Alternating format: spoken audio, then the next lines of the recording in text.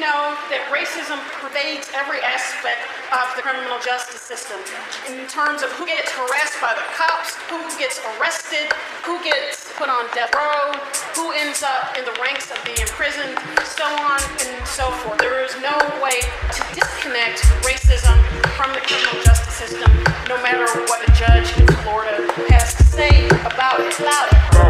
Without justice, sure as hell ain't no peace. Black kid gets shot and his killer goes free.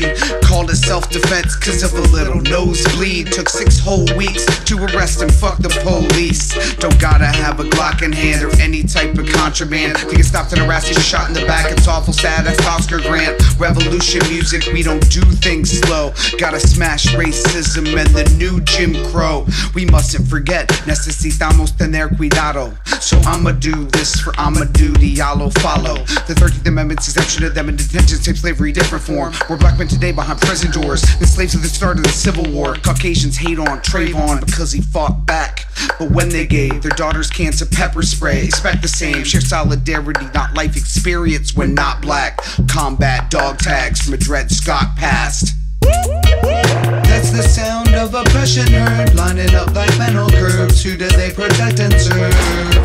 The real sound of the police. They blame the victim when there's pain inflicted that they don't see. That's the sound of oppression heard, lining up like mental curves. Who do they protect and serve? The real sound of the police. They blame the victim when there's pain inflicted that they don't see. Alan Bluford and 2 friends just finished watching the fight, and we're waiting for a ride at 12 o'clock in the night.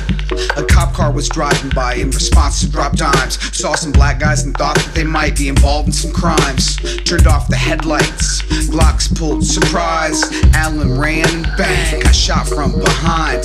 Not drunk or high and weaponless, just so it's understood. That trigger happy pig then shot himself in the fucking foot.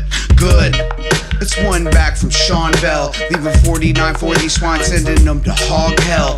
Reaction beats act, we've seen Katrina breaching army dams. Stop and frisk apocalypse, they shot and killed Marley Graham. Where's the party at? Victory drinks when the whole community links, and we bring down the ceiling on the precincts. Less uniforms, more jobs, schools and farms. We've got some work to do before the boys in blue disarm. That's the sound of oppression heard, lining up like mental curves. Who do they protect and serve? The real sound of the police. They blame the victim when there's pain inflicted that they don't see.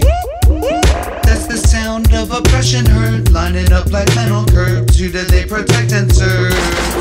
The real sound of the police. They blame the victim when there's pain inflicted. The origins of racism, resources of plantations forced to go to waste cause shortages of labor rich. Importing men as slaves are fixed, morals in the way are switched. Horrors are okay with different shaded skin. Hate deliberately created made them rich. Lower class Caucasians and those emancipated could overthrow the capitalist state hegemony. Both would stand and face the enemy. No one can prevail separately, so began race supremacy. Spread is pressed with a wedge between the people. Defense succeeds.